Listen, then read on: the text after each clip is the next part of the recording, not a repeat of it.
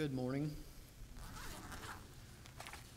So this morning I'm going to start off by sharing a short story. Years ago there was a village that got overtook by an army. And this army put all the men and boys in a prison in the middle of the village. And the conditions were really terrible. They didn't have any good food. The water was terrible. They were getting sick and dying from it. And they had no bedding, no blankets. They just had stones to sleep on. And so this one philanthropist came along and wanted to help these people. And he talked with the guards and whoever else he needed to talk to and said, hey, is there a way we can get clean water? And they granted him the wish. They got him clean water, so now they had clean water to bathe in and drink and so forth. And second guy came along and, man, this condition of this food is terrible. How can we help these people have a good, clean food so they can be nourished? And he had a big farm, and so he got him convinced to allow him to provide food for these people, for the prisoners. And so they had good food and clean water, but they were still in prison. And the third one came along and was like, how can I provide them with pillows and bedding so they can all have a good night's rest? And he talked with the guards, and he got his wish granted that he could provide them with all the bedding and everything they needed. So now they had they had clean water, they had good food, they had good night's rest, so they were in good condition, but they were still in prison.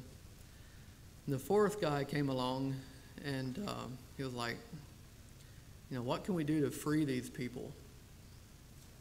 And so he found the keys, and one night he let them all out.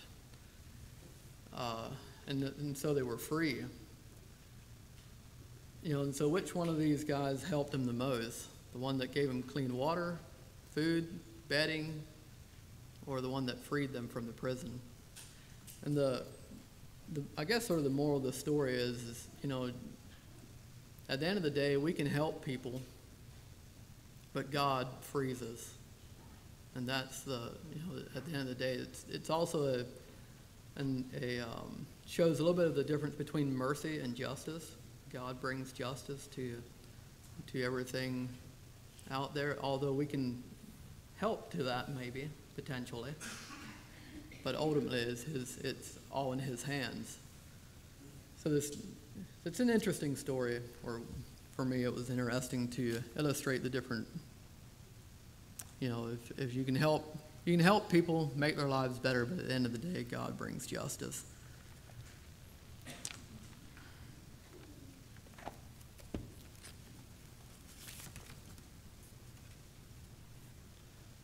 I'm going to read Luke 10, 25 to 37, if y'all want to follow along. Actually, that's a different version. I'm going to read it in the King James Version. New King James Version.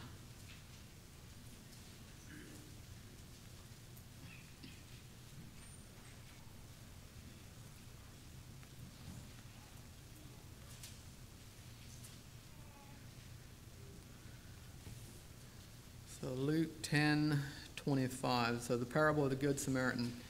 And behold, a certain lawyer stood up and tested him, saying, Teacher, what shall I do to inherit eternal life? He said to him, What is written in the law? What is your reading of it? He answered and said, You shall love the Lord your God with all your heart, with all your soul, with all your strength, and with all your mind, and your neighbor as yourself. And he said to him, You have answered rightly. Do this, and you will live. But he, wanting to justify himself, said to Jesus, And who is my neighbor? Then Jesus answered and said, A certain man went down from Jerusalem to Jericho, and fell among thieves, who stripped him of his clothing, wounded him, and departed, leaving him half dead. Now by chance a certain priest came down the road, and when he saw him, he passed by on the other side. Likewise, a Levite, when he arrived at the place, came and looked and passed by on the other side. But a certain Samaritan, as he journeyed, came where he was. And when he saw him, he had compassion. So he went to him and bandaged his wounds, pouring on the oil and wine. And he set him on his own animal and brought him to an inn and took care of him. On the next day, when he departed, he took out 2 denarii and gave them to the innkeeper and said to him, "Take care of him, and whatever more you spend, when I come again, I will repay you." So which of these 3 do you think was the neighbor to him who fell among the thieves? And he said, "He who showed mercy on him." Then Jesus said to him, "Go and do likewise." So in that story, Jesus illustrates, it's important for us to take care of our neighbors and to show mercy.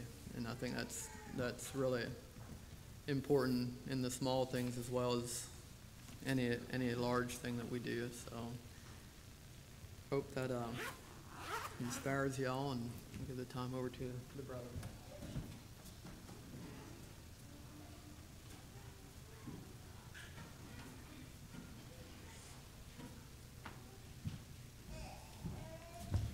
Good morning and welcome to the service, everyone this morning. Thank you, Brother Leon, for the devotional.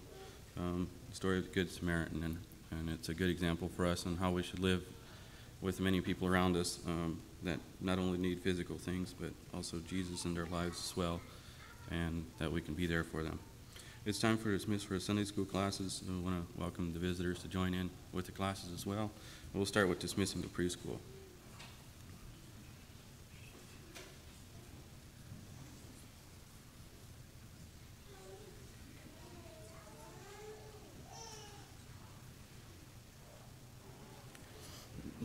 Primary,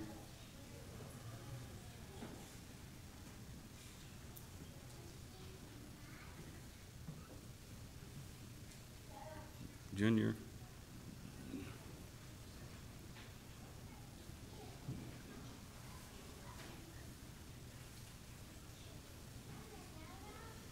and the intermediate.